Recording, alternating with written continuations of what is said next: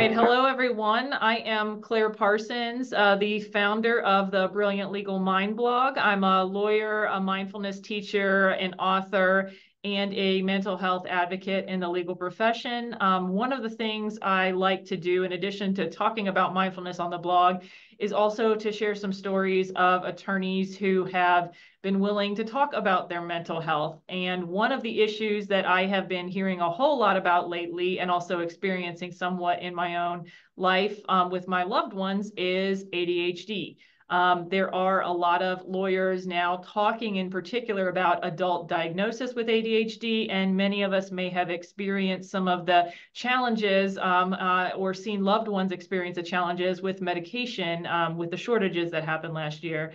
I started talking about some issues recently on one of the groups I was in for lawyers, and Nicole Galli, who is with me today, thank you for being here, Nicole, mentioned that she had just experienced some issues relating to ADHD, and she was willing to talk to me about it. So I'm going to do an interview with Nicole to get some of her story. So thanks for being here, Nicole. I really appreciate it. Thanks for having me. I appreciate you looking at the issue. Yeah, so first of all, I would like to introduce you to everyone. So can you tell me about yourself? And I really encourage you to just let everyone know just how impressive you are, because I know there's a tendency of many people to be humble, and I just don't think it is justified when looking at your bio. So can you tell us about yourself? Sure. Thank you. And you're right, it's hard to do that. But so I've been practicing law for over 30 years. Came straight through school. So I was an undergrad at the University of Pennsylvania, got my degree in medieval and Renaissance history, which is relevant. I then stayed at Penn and got my law degree.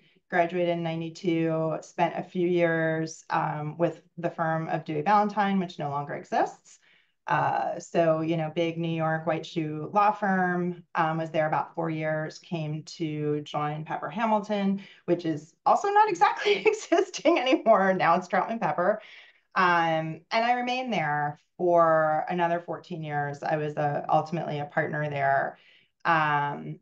Left Pepper about 14 years ago, went to a couple of other firms, tried a small firm, tried a regional firm, and ultimately, just almost 10 years ago now, 9.5 years ago, I started my own women-owned law firm.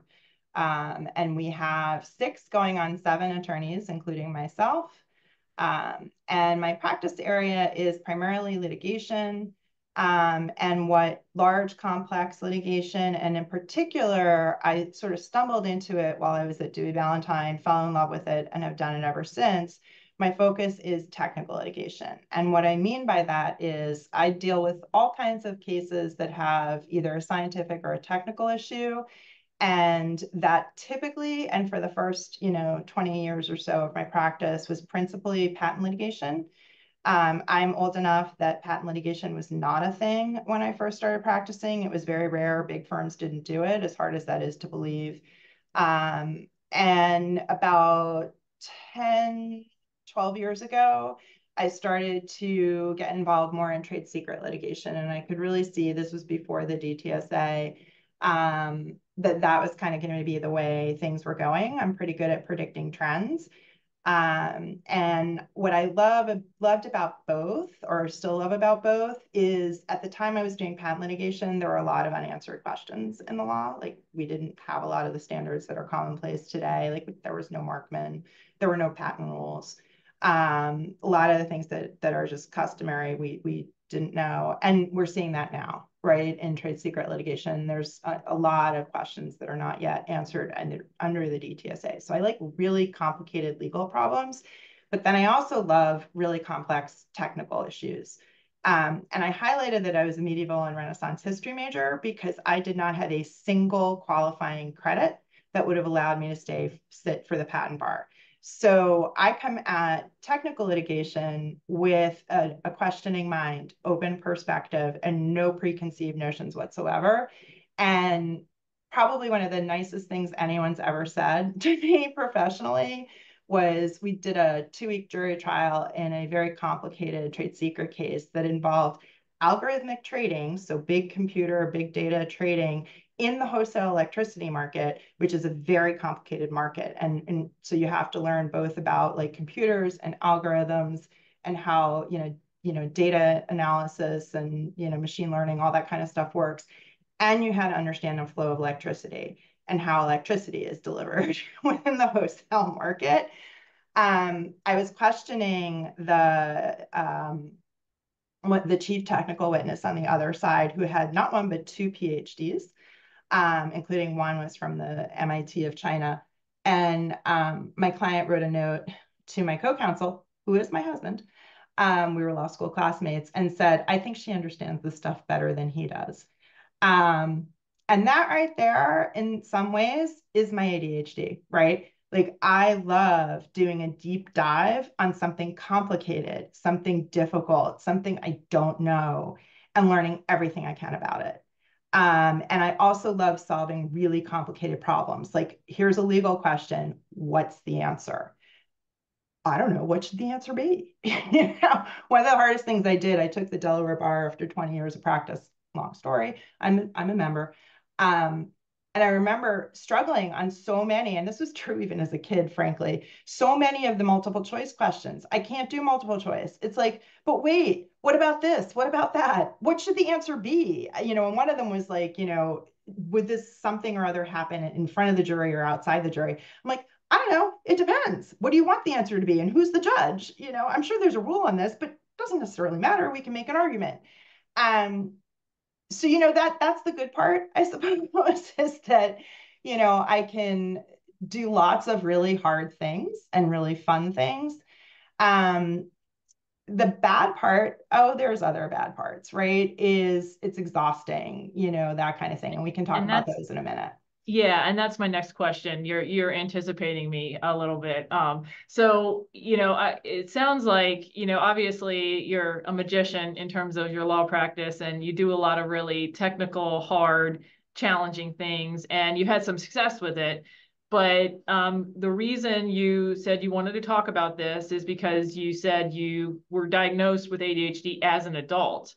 And it just kind of shaped your experience. And so without getting too much into, prying into any personal things, can you share like what some of the problems were, issues were that alerted you that maybe you need to investigate this further or get some more support? So I wish I could say that it was like recognizing problem and this is a potential solution, because that's not really what happened. Lifelong, anyone who knows me knows I'm very much have a hard time being on time. I was born late. I was 10, I was a month late. I mean, like, I have very much a lot of trouble with that. Folks with ADHD, you will totally feel this. I have time blindness. There is now and not now. I have no idea how long things take. None whatsoever. I mean, I do certain things. I can budget really well for clients because I know technically how long a project should take. But when I start something, like, I'll go down a rabbit hole and I'll be like, oh, this is interesting. I'm going to go learn more about this thing. I mean, just you name it. I'm like, wonder what the answer is there. And, 20 minutes later, I've like gone down some rabbit hole that I never intended to be there. So, that was an issue. And then the one thing I will say, so I was diagnosed with depression, and this is another thing we need to talk about as a profession, because Lord knows there's many of us.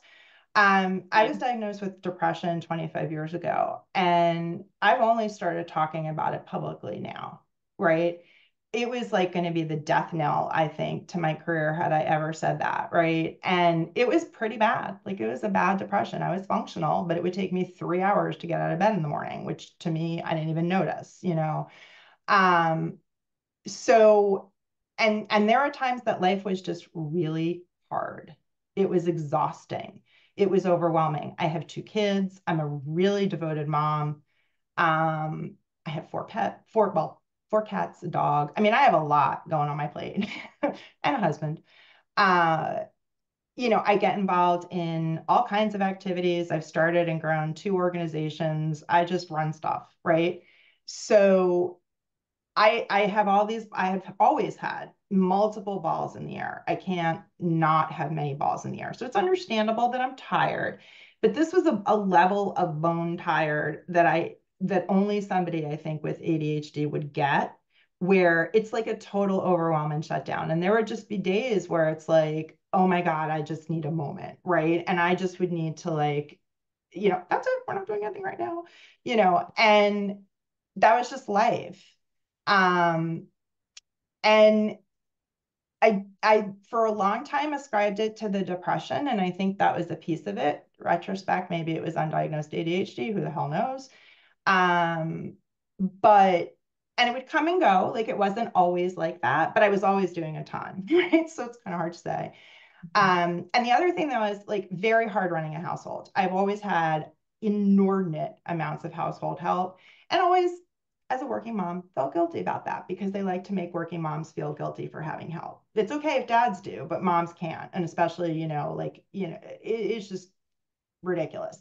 But I always had to have tons and tons of help. And it was still difficult, like trying to get dinner on the table, especially once my kids were older and teenagers. They're 20 and 17 now. We didn't have as much help. And, it didn't feel justified.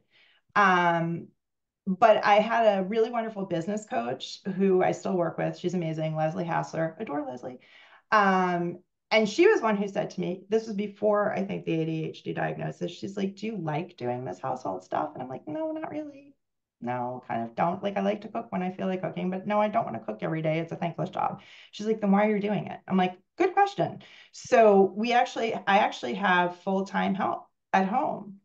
And because otherwise it would be a complete shit show in my house, and that, so those, I say these things because this is what you're, on the outside, I have all my shit together. I do loads of stuff. I've been very successful professionally. I do a ton of things outside of my actual job. Do great work for my clients, have a big team, you name it. I look like, the poster child, two really happy kids who are doing well. Like it's the poster child for success. But like in my house, it can be a bit of a train wreck. So long story short, my daughter was again being evaluated for ADHD. She should have been diagnosed with this in second grade when her teacher first said maybe she has it, but of course they just said it was anxiety, which it probably was as well. And I was kind of going to sessions with her. This was in her senior year of high school, and listening to things she was saying. And one of the things that most resonated was talking about how hard it was to do everything that she did every day. And she did an amazing amount. Fruit doesn't fall far from the tree. And the psychologist was like, that level of exhaustion, that's not typical. That's not like the way life should be. And that was stunning to me. And that was the moment when I'm like, really? I just figured it was because we were doing so much stuff. I didn't think that could be not normal. And so I started doing a bunch of research, and I work with her, and like, I don't know, 3 years ago, so I'm 56 now. So I got diagnosed, went on Concerta, and the exhaustion, I'd say, is the biggest thing that has lifted. It's not as hard to get from point A to point B in the day as it used to be. And that was the biggest thing, and I tried every mindfulness thing there is. And number one, I couldn't stick to it because it was boring to me. Probably shouldn't say that, but it is. And it just didn't, quote, solve the problem. And mindfulness can be hard. There's some challenges with it, but you ever want resources or want to talk about that? I think I probably read them all. The thing is, like, a lot of people learn mindfulness on their own or from an app and have no community around it, no teacher. Mm-hmm. And yeah, that's going to be really hard. That's like trying to learn fitness entirely on your own or with no prior experience. I mean, that is hard. And that is what I'm partly trying to change. So in terms of, I think you kind of answered my next question about the impact of the diagnosis, but I'm going to skip to the next one. What is the most important thing that like you wish the legal profession understood about mental health or ADHD? You can answer that, however you like. I would say for both, because it applies to both, ADHD, any kind of neurodivergence, frankly, or, depression or other things. Just because individuals might have a condition that fits in one of the categories we mentioned doesn't mean they're not successful, doesn't mean they're not competent, doesn't mean they're not valued contributors, doesn't mean that there isn't a role for them to play. It may mean that they need accommodations, they need understanding, they need support, they need a workplace that tolerates difference and actually celebrates it, and if we're not, as a profession, valuing people for what they bring to the table and instead trying to keep putting people into certain rigid boxes, which I think it does, and that's why I'm an entrepreneur, and have like sets of expectations on people, then we're losing out. I mean, there's incredible talent out there. And I think, and we're making people miserable, and we're really hurting people. Like, we are literally, as a profession, burning people out and hurting them. Like, that's not okay. It's not healthy. It's not okay. And so I think we really, I mean, my philosophy, and I heard another like big firm say this, and I'm like, skeptical, but my philosophy is you have to put people first. We're the product, right? You have to treat your product well. Like, if you want to just put it in the most, crudest term as a business owner, like, you got to value the people. Without the people, we don't have anything, so, and that's not the way our model is set up. It's just not. Well, in one thing I'll say is, I mean, I've seen some variation across firms, and I know that there can be some difference, and because I've been at small firms and now I'm at a much bigger firm, so there can be difference in scale. So one thing I would ask is, I know as you've got your own firm now, and you've got the ability kind of to do things your way, and I know you've been successful with it. And have some great people there. So are there any like practices that you do that you think are particularly supportive in terms of like putting people first, like putting some teeth behind that idea of putting people? Yeah. I mean, so I think it's really, first of all, fundamentally starting from a different mindset. Like, I assume that people want to contribute and do a good job, right? I assume, but I also know that life happens, and you know, and so honestly, I mean, like, things that make me crazy as a business owner is when my employees thank me for letting them take time off when they're sick. I'm like, that like should not be something that they feel they have to do, right? And I'm like, that you don't have to thank me for that. They're like, yeah, but in my prior job. I'm like, so but I know where they're coming from. I mean, I know, like, I have horror stories from being a young attorney. My dad was dying and I got a nasty review because I literally left fully informing the partner as to what was going on, and telling him ahead of time I didn't think I could finish the project because of what was going on, and took the project as far as I could, and it was perfectly fine. There were other people to help. And I got a bad review because I left and went to my father's deathbed. I'm not even making that up. That's like a true story. And I mean, really? He died 3 days later. And literally got a bad review for that reason. And the partner's like, well, my mom died when I was young, so I know she should have done something differently. You know, Wow. I mean, it's not even made up, right? Like, Yeah. so it's really kind of a low bar. It's a little bit of empathy, the golden rule, do unto others like you'd like them to do to you. Like, it's really, like, honestly, in my experience, it's really kind of a low bar. Just don't be an asshole. I mean, like, you know, and then beyond that, put, like, literally support people. I mean, if people, invest in people, help people figure out where people's strengths are, play to their strengths. I mean, it's just team 101. Like, it's not, people do this in business all the time. I don't know why we can't do it in law.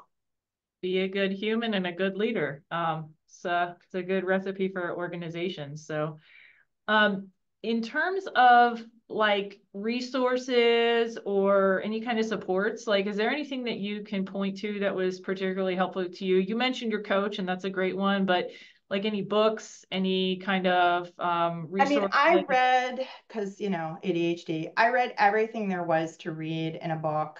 I think whether it was a general ADHD book, or for women, I listened to bajillion blogs. Um, I mean, there's a lot of material out there. I think everything is written from a certain perspective. And so it's, to me, what was useful was reading a lot, right? Um, Probably the thing I think I found most valuable is a couple of Facebook groups actually with women lawyers. And like, not because I'm necessarily getting tips or resources from it. Like I learned a lot of coping skills, and the medication kind of fixed what the coping skills weren't working. Um, but just more knowing I'm not alone, right? And so, and just seeing sometimes the post and being like, oh yeah, feel that. Like just knowing that it's like it's normal, right? Like having that sense of like, this is okay. We can do this and be successful, and it's okay. So for me, that's actually been the most, like there's one like squirrels or something. Like for real, that's the title. Yeah, Um, if you can send me any of the links, yeah, I'll I'll have to send like links go to on them. Facebook and see what they are, and I'll let Yeah, you yeah. know. But I mean, it's just really great. Like, and I am so grateful to the women attorneys who run the group. I mean, they do it as a labor of love, And like, I know they have like a Discord where people do body doubling and stuff like that. I haven't needed those resources, so I mean, there's a lot out there. But I think that's the only thing I currently do to just kind of have that like, nope, you're good, not the only one, totally fine. Or like the other one the other day that really resonated was like, yeah, I spent like, 20 minutes looking for like I forget what it was. I think it was her bra, but she was wearing it. I mean, like, like I'm sorry, like that's not crazy, but like it's funny, not funny, and I mean that hasn't been me, but I've had other things like that, just being able to laugh at yourself and not take it too seriously. So Nicole, last question. And part of what I am doing with this series is trying to help lawyers, feel a little bit more like not necessarily that they can go tell the world about their mental health condition or what's going on. No, because unfortunately, I still think there's a Yeah, lot of well, but that they at problems. least tell someone, right? That they can at least talk to someone and get some help. And so the question I want to ask is, and I think a lot of people are afraid to do that, and I know certainly I was before I started doing all this. But why did you agree to participate in this interview? Why was it important to you to share your experience with ADHD and mental health in the profession? Somebody needs to speak out, and I'm part of me is still like, how are my clients going to take this? How? I mean, I still have people I answer to, but if somebody doesn't, I mean, this has always been me. If somebody doesn't speak out, who's going? And if it's not me, who then who? Right? Somebody has to change the narrative. Somebody has to speak out, and that's a role that I'm always been very comfortable with. And probably again ADHD, but and also because I think it's really important to change stereotypes too. Similar to why I started Women on Law, the organization I founded, God, could be 10 years ago now, for women entrepreneurs in the law. Um, Women entrepreneurs in the law were seen as failures. Oh, you couldn't cut it. You try to run a business, honey. Um, and it is not for the faint of heart. And I've never worked this hard in my whole life as I have, and my kids will tell you that till I started my firm. It's been the most rewarding thing I've done. But the point I'm making is, you know, we need to change the stereotype. People with ADHD, people with other types of neurodivergence are not failures. We can be successful. We just do it differently. And differently is okay. And that to me is the biggest thing. We talked about this before you started recording. Difference is not bad. And I think inherently as lawyers, as a profession, we get anxious when things are different and don't fit a mold, partially because of what we do, right? We have to follow rules. But whether it's because I'm a woman, whether it's because I have neurodivergence, whether it's someone who's of color, someone who's LGBTQ, somebody who's different for any reason, first generation, different culture, difference is scary to people. And when things are scary, they try to tamp it down and stop it. But difference is not just okay, it's really good, and it strengthens us, and it would strengthen us as a profession. And so, I don't know, trying to do my part. Well, I think that's a great answer. And I really appreciate you being here, Nicole, and chatting with me. And thanks everyone for being here. Thank you.